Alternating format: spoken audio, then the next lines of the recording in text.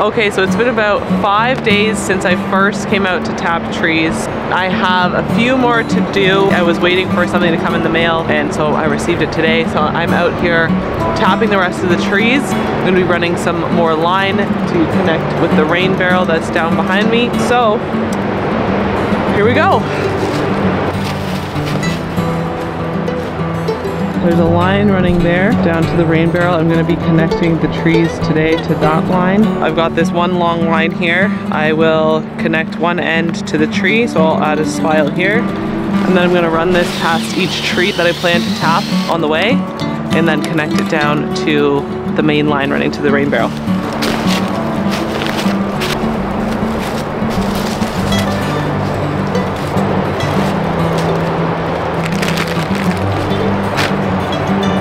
So I will put this in here and then attach the other line to come in.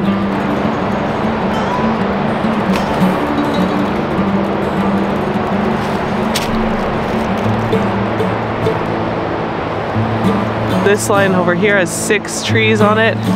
The one I just brought in will have 1, 2, 3, 4, 5. So I just added spiles to short pieces of tube, tap those into each tree, and then do the same thing with those little three-way splicers to connect it to this main line. And then they'll all be going into one bucket.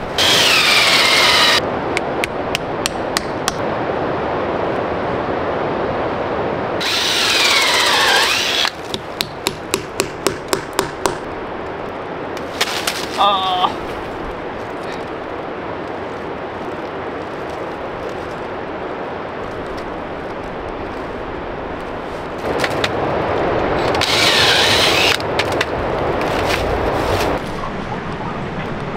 It's working!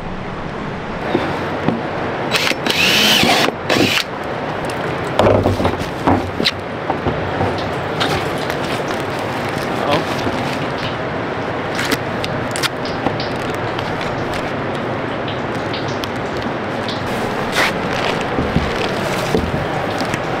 "40 trees, yes!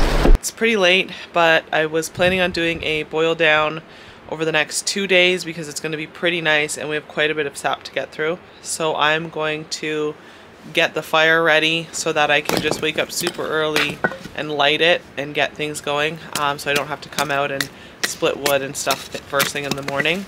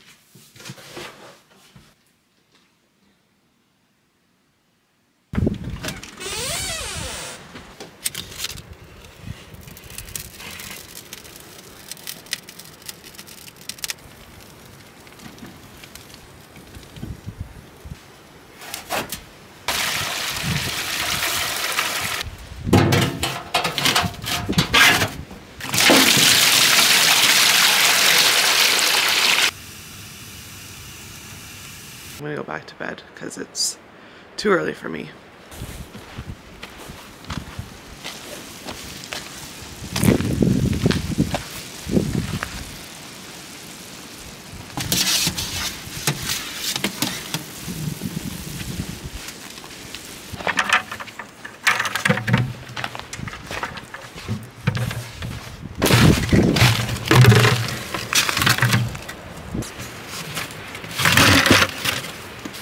Maybe it's too early to be collecting sap, I guess.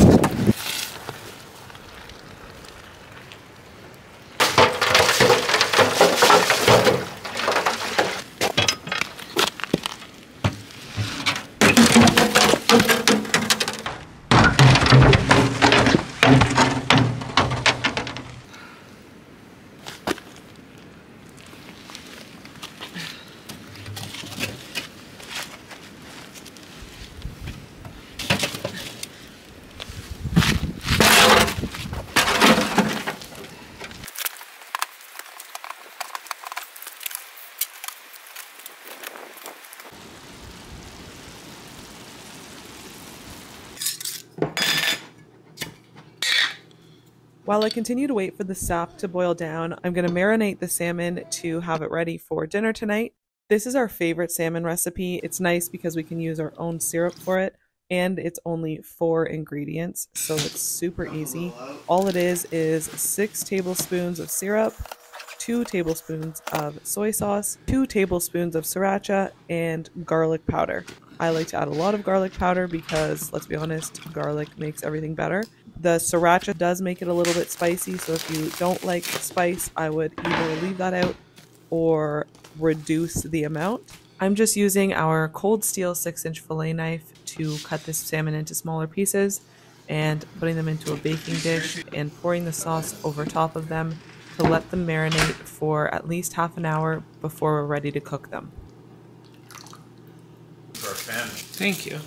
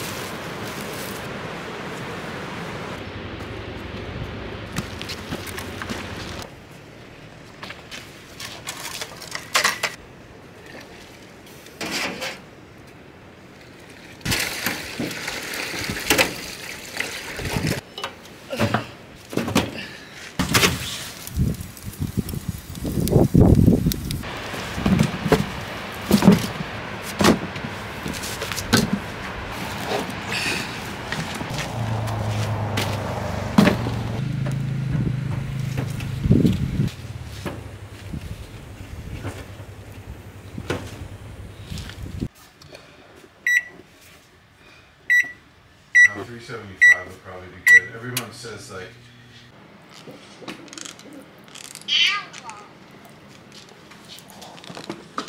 Are you helping Wesley?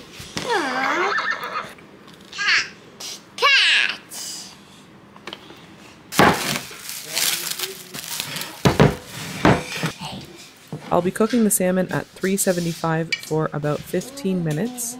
You don't want to overcook them because there is nothing worse than dry salmon.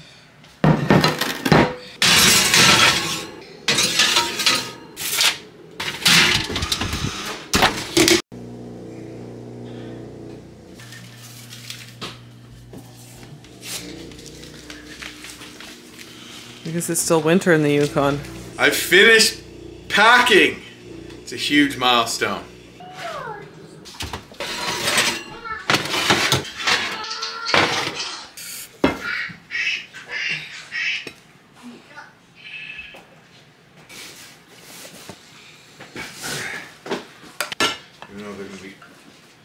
What's up? Bam Bam! What, do you want to smell this and see what you think? I'll eat it.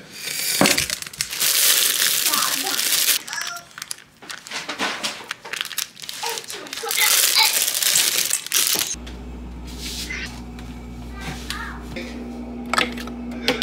might have to use the computer to do that.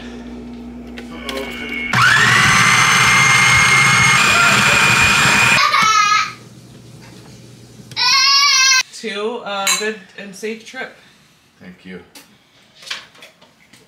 Do you believe that I'm done my packing? I can. Cheers, Mama. Cheers, boo. Cheers, Wesley, you little cutie. You want a straw? Yeah. You can draw. I'm like, Oh my god, it's so good.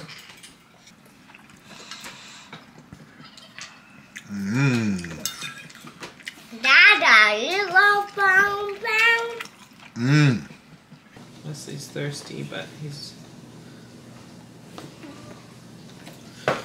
Well, today was kind of a long day. I woke up at 4:45 this morning to get the sap going. What did I do today? Today was a blur, Wesley Boops. Wesley's home this week because it's March break. Jim leaves tomorrow for his Yukon trip. So Jim was focused on getting everything dialed in before he leaves, while I managed the sap and did a bit of work on the computer. The day's not done yet. I need to finish the boil down that's still happening outside. I'll just pull it off overnight, put it back on in the morning because there's still a ton of sap that needs to, there's still a ton of sap that we need to get through. Right, Waddy? In case anyone's wondering, sometimes we call Wesley Waddy because that is what Hudson calls you, isn't it? Waddy. You're not liking this food. What's going on? No? You're like, get out of here, Mom. Anyways, Jim leaves at 6 a.m. tomorrow. I plan to do another boil down tomorrow.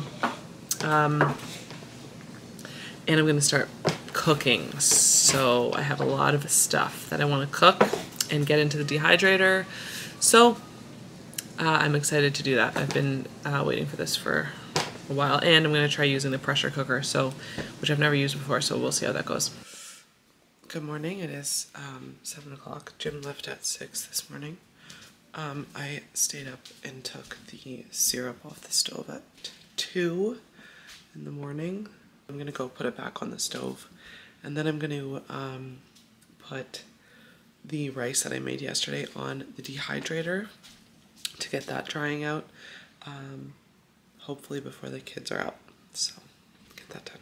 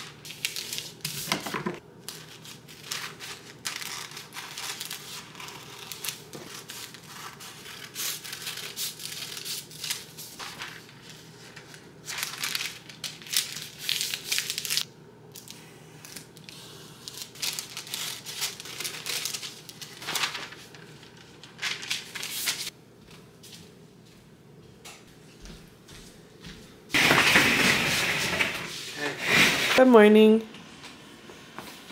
Are you ready to eat breakfast? You little cutie? Are you my helper today?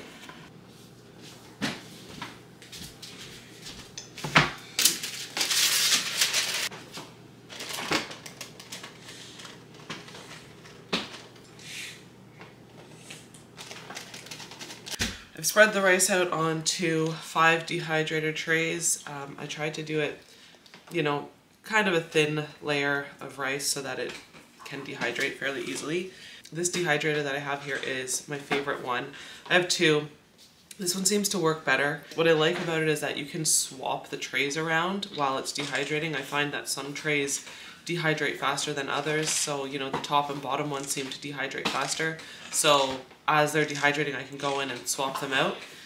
The difference with the other one is there's a tray that has to go on the top and it has to stay on the top, so you can never swap that top one with other ones.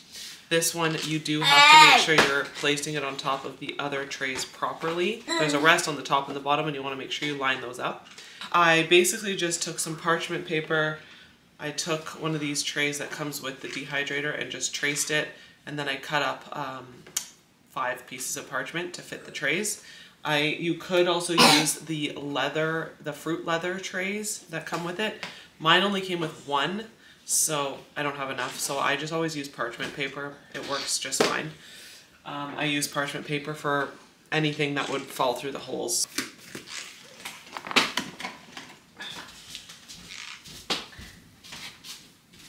So this is a Sultan. The only downfall with this one is that there's no timer, so you can't set it to automatically shut off.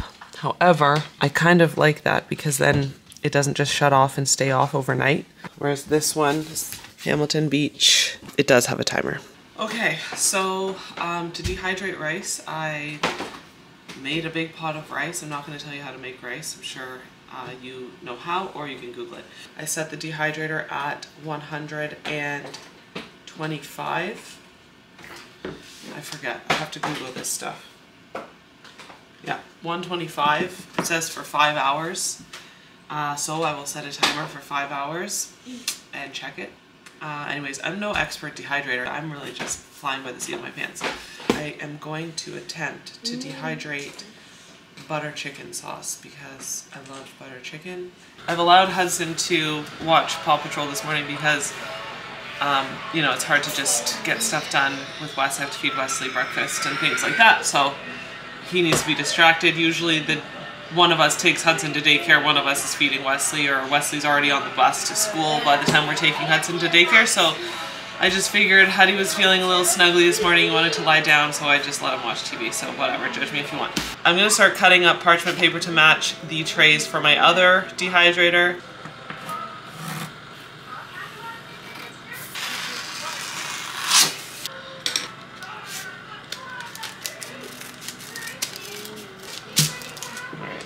Good. So this is the one that has to stay on top. It's got this on it. The other ones look like this. Okay.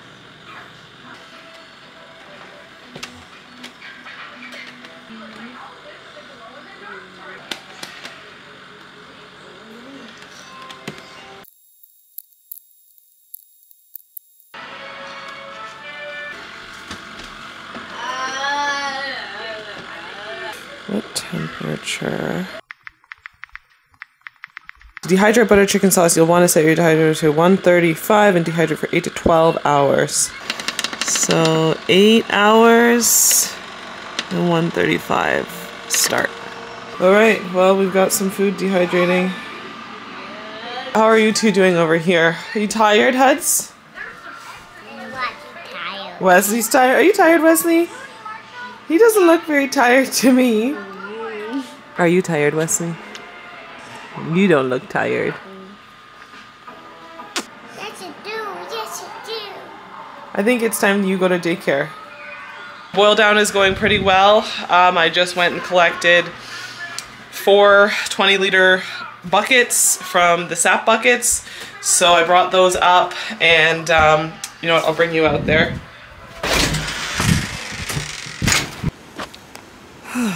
This one's particularly dark. So our warming pan. Just brought up a bunch more wood and brought up all these buckets, plus one that I just poured into the pan. So making some progress here. Buddy's home from daycare. It's the evening now, but Hudson did dump out one of the buckets of sap that I had brought up, so I was planning on just finishing those today.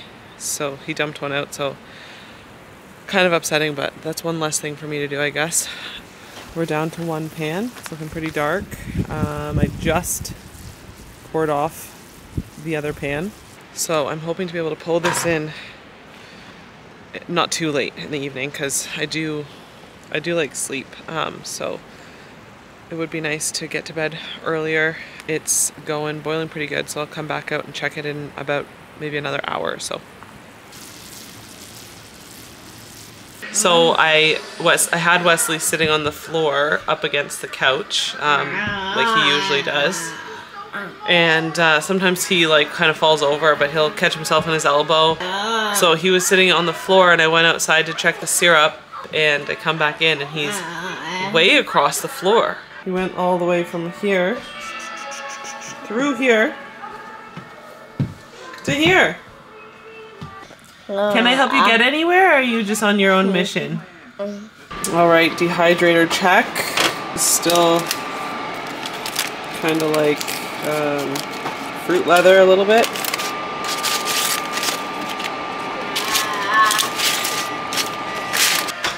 I bought a bunch of mason jars. 12 500 ml, 12 250 ml, 12 125 ml, because we like to give jars of syrup away. And the smallest jars we typically had was like 500 ml, so we were often giving away like 500 milliliter jars of syrup. So last year we ran out, I feel like, fairly quickly. So this year I got smaller jars, so depending how much we like you, that's the size of jar you're gonna get. So just take note. Throw these into the dishwasher and run it on a hot hot cycle just to kind of sterilize them.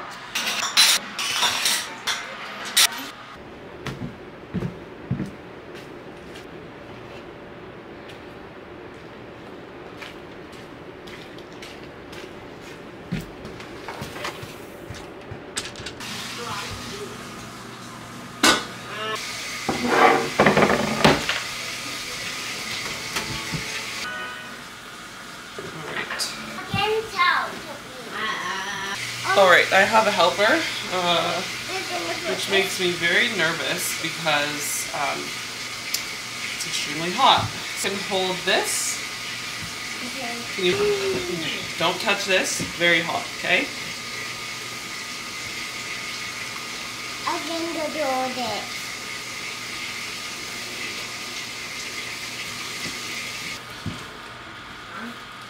Hudson, this is just a disaster waiting to happen with you up there.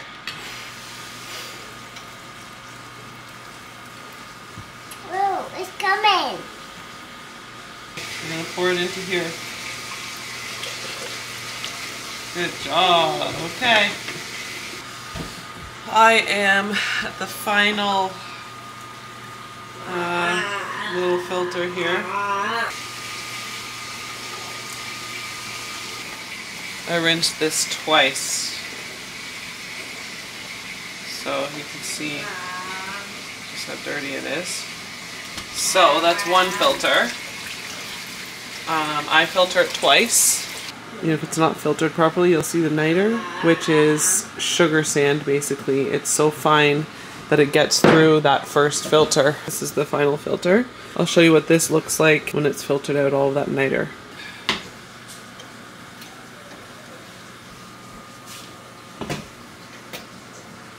I should do a taste test just to make sure, you know, it tastes okay. It's so good.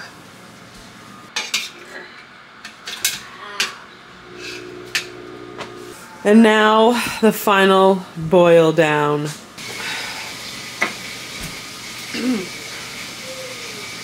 When it starts bubbling like that, like it's about to boil over, it's done. That was at pretty much 219. This one is the same. Oh jeez. Panic. Panic. Wow, well that was quick.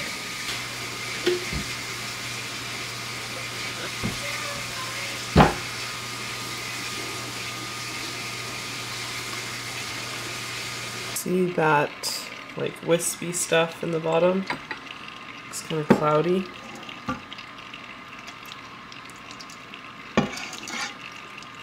That's the sand. Here's the filter.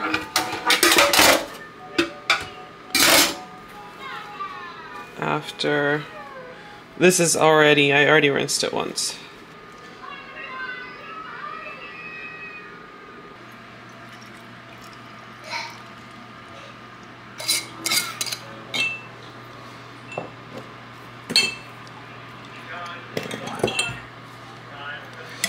Six liters, even, minus what I drank myself.